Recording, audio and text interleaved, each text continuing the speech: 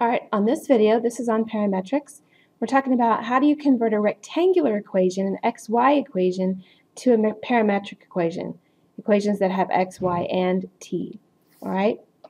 So it's kind of the reverse of what we did before. You're going to write a set of parametric equations for the given rectangular equations using the given parametrization.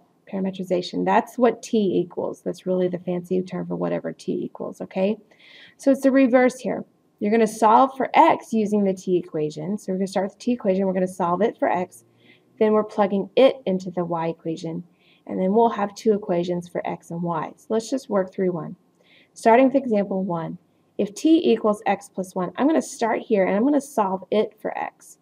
So if t equals x plus 1, I'm going to subtract 1. So I find out that x equals t minus 1.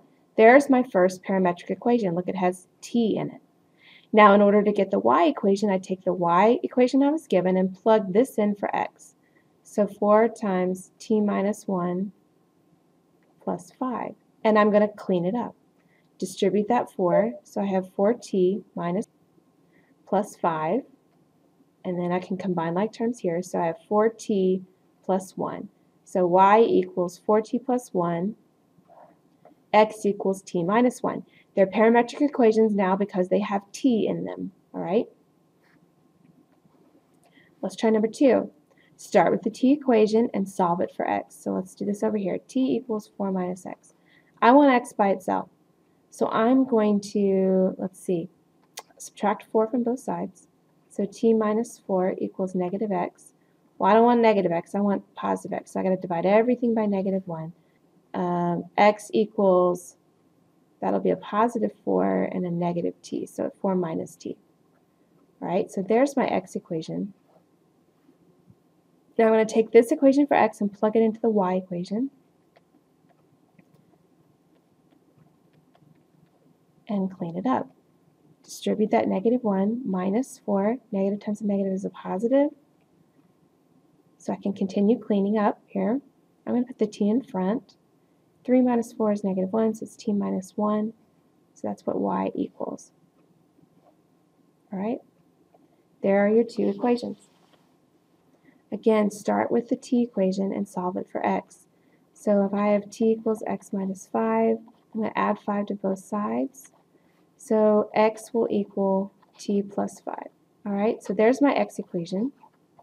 Now let's plug this into the y. Y equals t plus 5 squared minus 2.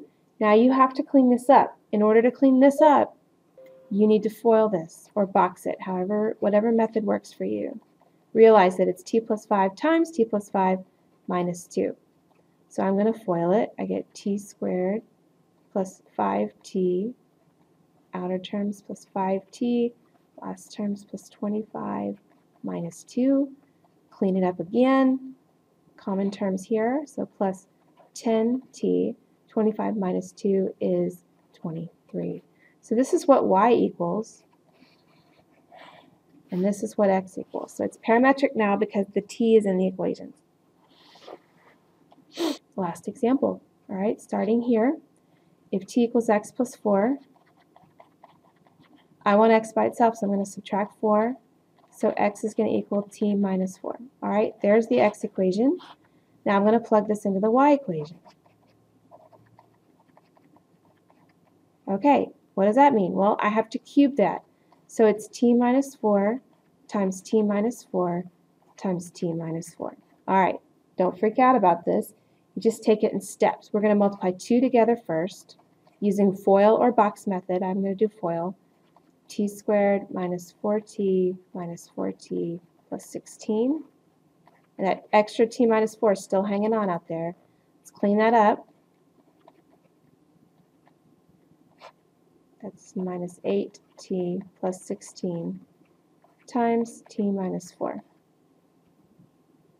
All right, I still need to multiply these two together before I distribute that 2. How do you do that? Well, you're going to do a bigger box. You're going to do t minus 4 down the side. You're going to have 3 columns. So what do you have across the top? These 3 terms. Okay, you'll have t squared minus 8t plus 16, all right? And then you fill it in. T cubed times t is, or t squared times t is t cubed. Negative 4t squared. Negative 8 times t times t is negative 8t squared. That's going to be 16t. Negative 8 times negative 4 is positive 32 as a t. 4 times 16, 64, but this is a negative 64. So now your diagonals should be like terms.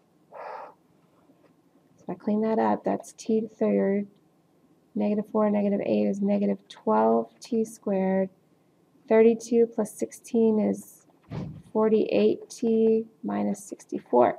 All right, that's gross, but that's what it is. Now I have to come back over here and distribute. Now I distribute the 2. Don't wimp out.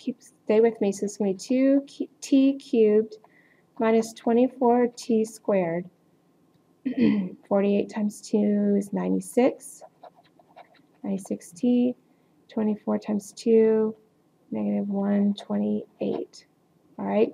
This is your y equation. And there was your x equation. You have your 2 equations in terms of t. So then you have parametric equations. All right.